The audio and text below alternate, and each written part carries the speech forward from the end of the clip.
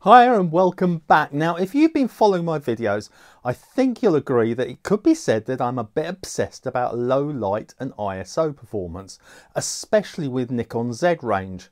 Now, before you say, oh no, he's going to do another one of those videos and switch off, I promise you that this is probably the last time that I'm going to talk about the low light capabilities of both the Z8 and Z9. Well, maybe. Because as you've seen in my various videos, if you've been watching them, I've swung backwards and forwards on the subject, to be quite honest. So I reckon now's the time to put it to bed, hopefully. This time I was set off when I spotted someone online who asked, the ISO on the Z9, is it as bad as I've heard? Well, I couldn't leave that unanswered, could I? The opportunity seemed too good to squander after I was invited to photograph at a dog agility show, which is kind of what I do, last weekend, and the unlikely named Storm Bert forced us inside. The indoor school seemed very well lit to everyone but the photographer, and so I had to use 6400 ISO, 8000 and 10,000 ISO. With both cameras all day, I even touched 12,800 a couple of times. So how did I get on with low light in a real world working situation? Well, these images are unedited JPEG copies of the RAW files straight out of the camera as normal, and as you can see, they're pretty good. Some, as I said, were taken at 6400 ISO, which I don't consider particularly high, to be honest. 8000 and 10,000 is much more serious. So let's look at some 8000 images.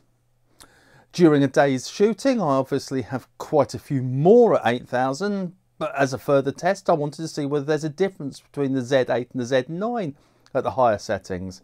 And I think the answer to that is not a lot. But I'll keep showing both cameras so we can make a decision at the end of the video. Anyway, so now we've seen 8000, how about 10,000? As you look at these, you can see the background is pretty dull.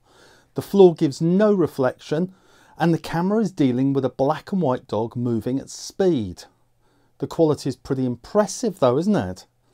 I can't believe how clean these images look. If we zoom into this one, look at the detail that the camera's captured. Look at the eye. The image of this dark brown spaniel also still retains the detail in its coat. The only hint of high ISO is possibly in the background. But this is 10,000 ISO, don't forget. So up until now, I've been showing you the images straight from the camera. So I think it's about time that I showed you the edited versions. As the slider slowly reveals the edited image, you can see there's a little noise that's more noticeable in the background once again. Of course, increasing exposure during editing can cause more noise, so maybe it's better to use a higher ISO to get the correct exposure in camera. What do you think? If we zoom in, the noise becomes even more obvious. The image hasn't the detail that the 10,000 ISO captured. I'd expect a better result from a lighter coloured dog. They're usually easier. Same dog, different image, and unsurprisingly we see the same issues as previously. If I zoom in, once again it's obvious the facial details are a little bit soft and the whole thing is noisy. So these images will need some help. And do you know, there's some pretty good AI noise software out there, though sadly it won't replace the lost details. So for this video I'm using the AI noise software that's now in Adobe Camera Raw, and I'm also using Topaz Denoise AI, and I want to see how they compare. Like the name, the noise reduction from ACR is directly applied to the RAW file, which then produces a DNG file, I think it is. The Topaz software works straight from a JPEG, which here are already edited. Maybe unsurprisingly, the correctly exposed 10,000 and 8,000 images are marginally better than the 6,400 ones that I then need the exposure slider pushed to at least a stop and a half in editing.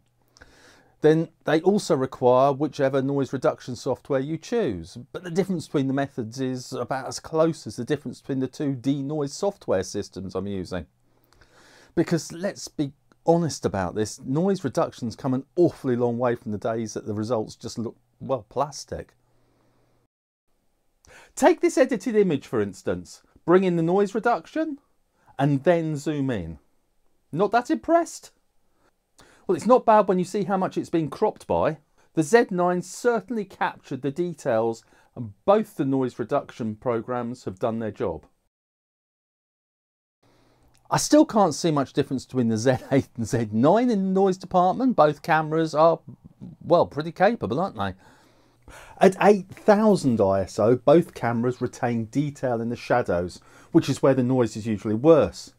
If you look at the background in both of these images, it's pretty clean considering that it's 10,000 ISO.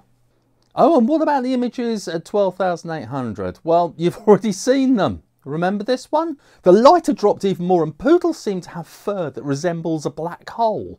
All like just gets sucked into it. I don't think the camera's done a bad job, has it? I think it's really good.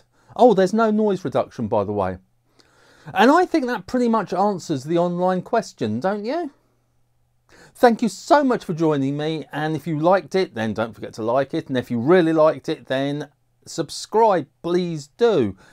If you do subscribe, then thank you very much, and I look forward to seeing you next time.